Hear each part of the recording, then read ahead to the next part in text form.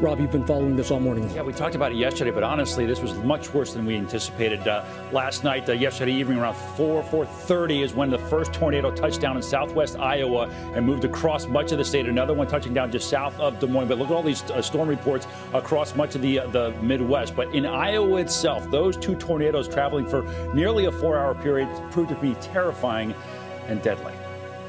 Overnight, rescue workers combing through debris, searching for survivors. Oh my God. After a massive tornado with at least EF3 strength tore through Winterset, Iowa, just southwest of Des Moines. At this time, we can confirm that we have 6 fatalities, including 4 adults and 2 children under the age of 5.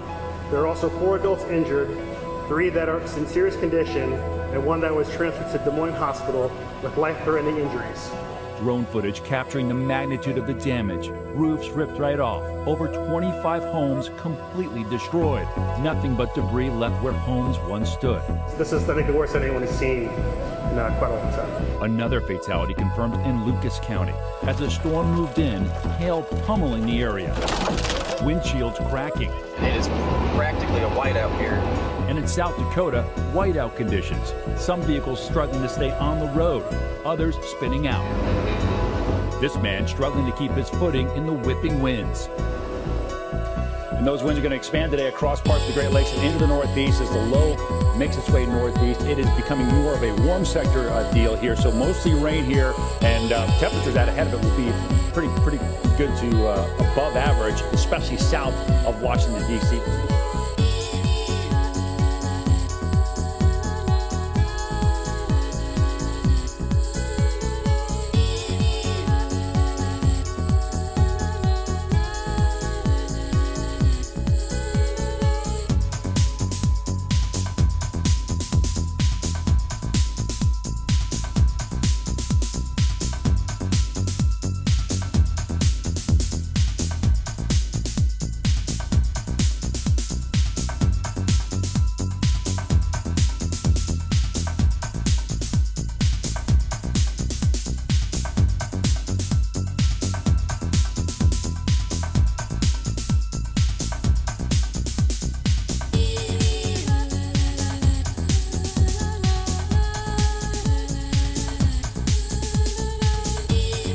Here is really significant. We're about 3 miles south of Winterset, and this is the former site of what used to be a home. All that's left is nothing above ground is left.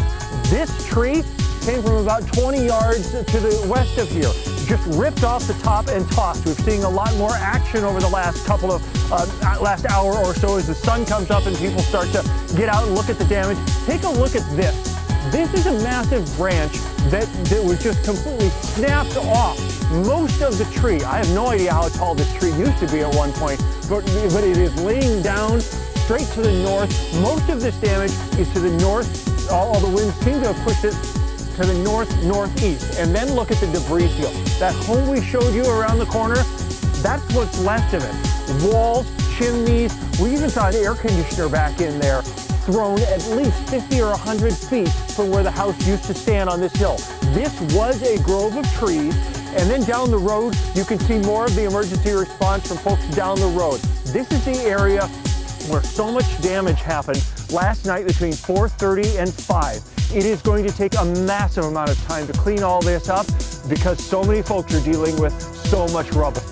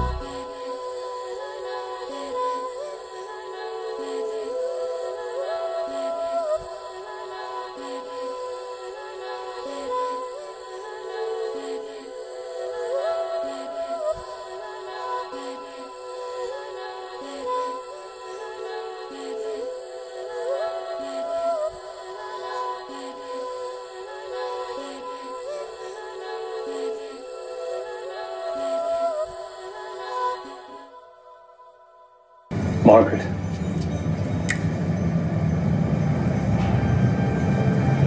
I've seen that face before. Another story about to hit the internet? What do you regret doing this time?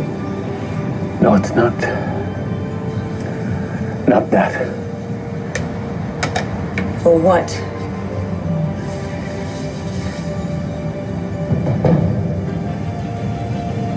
What is it?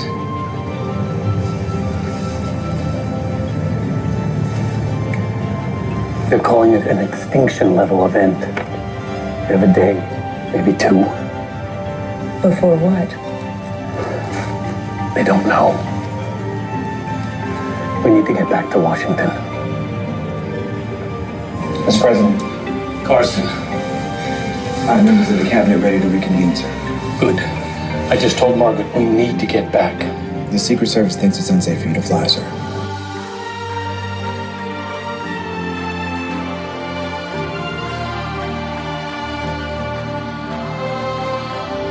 The FAA has suspended all travel until further notice. Until we know what's happening. Set it up here, in the hotel. Keep the Vice President in D.C. Yes, sir.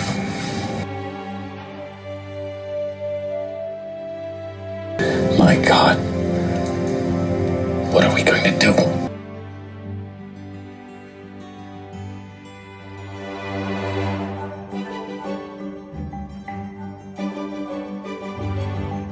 Well, Leo might not have missed you, but Terry sure did.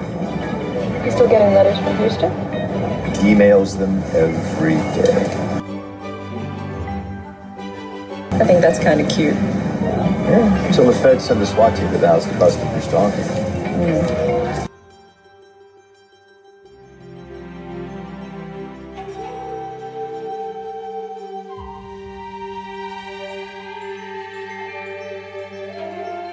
We need global coordination. Look, I want briefings every 10 minutes. They say we only have a few hours of satellite telecommunications left. All right, then fire up the old Cold War infrastructure. We're not going to be able to do this alone, Nancy. Mobilize the National Guard. We'll need to maintain law and order when the news of this breaks. I want every governor in every state kept in the loop for as long as we can.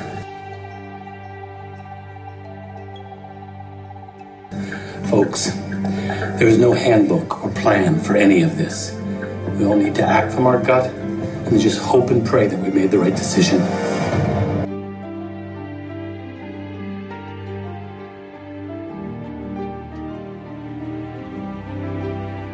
We just have an idea of what's to come. It may help you prepare. Go ahead. The anomaly is a gravitational vacuum. A black hole. No, a black hole is omnidirectional. This has a focal point. It is directional. Think of a flashlight. Instead of emitting light, it sucks everything in. You do mean everything? Everything. Matter. Antimatter. Light, gravity, time. So, yes, time is a quantifiable object like space, Matter. Gravity. It's moving on a path that put it in a place to directly impact Earth in 86 hours.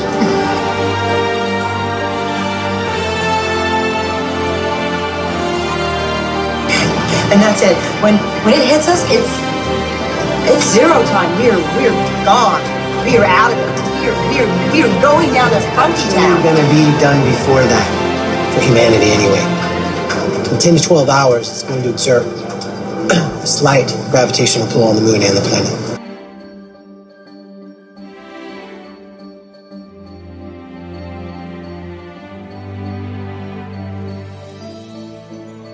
This is radically going to affect weather patterns, and the tide is going to rise, and the water cycle is going to be accelerated. And there is a high possibility that a vapor canopy will be created. Thick atmosphere keeping moisture closer to the surface of the planet. Thankfully, we've depleted the ozone enough that...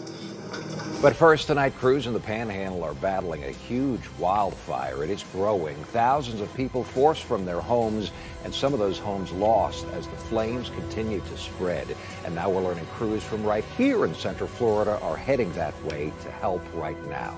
Good evening to you. I'm Eric Von Anken. Glad you're joining us on this Saturday evening. The fire ballooned in size over the past 24 hours to nearly 1,400 acres. News 6's Troy Campbell is live now with the latest on local efforts to help out up there. Troy.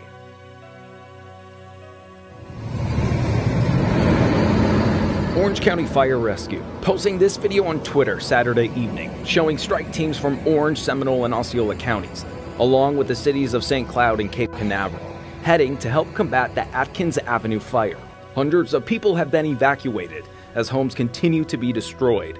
Just Ron DeSantis declared a state of emergency on Friday, helping provide resources and funding for crews battling the fire. I mean, this is a really significant, fast-moving fire.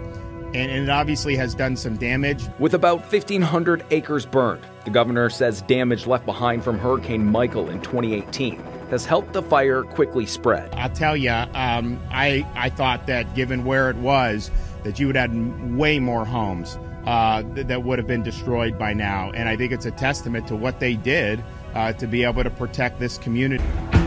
In world news, Russia is now upping the ante in its attacks against Ukraine. According to Ukrainian officials, Russian troops have taken over a nuclear power plant after overnight shelling.